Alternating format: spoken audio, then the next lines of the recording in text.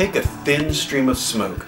Now sing against it from a 90-degree angle, and the smoke is going to vibrate with the sound waves.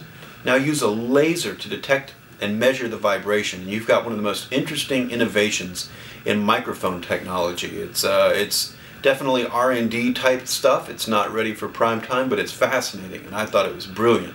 Check it out. You're actually looking at the smoke passing through the detection chamber, and where the laser passes through the smoke, it looks kind of like a flame in the center of the chamber coming out of the nozzle.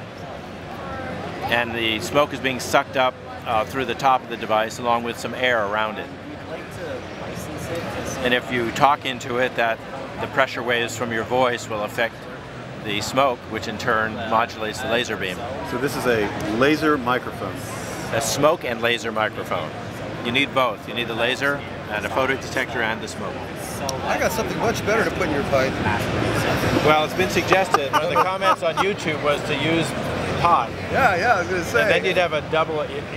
The more you used it, the better it would sound. Yeah, exactly.